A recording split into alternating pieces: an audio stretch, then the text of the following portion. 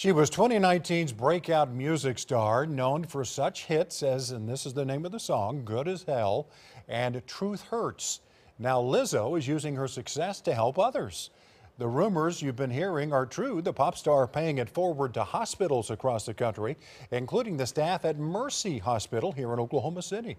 These are photos of workers thanking Lizzo for her generosity. Mercy tells us that the singer provided both physical and spiritual nourishment to more than 200 workers who are caring for the most critical COVID patients every day. Jim Gebhardt with Mercy Hospital went on to say these heroic professionals are physically and mentally exhausted, and this show of support certainly provided much needed encouragement.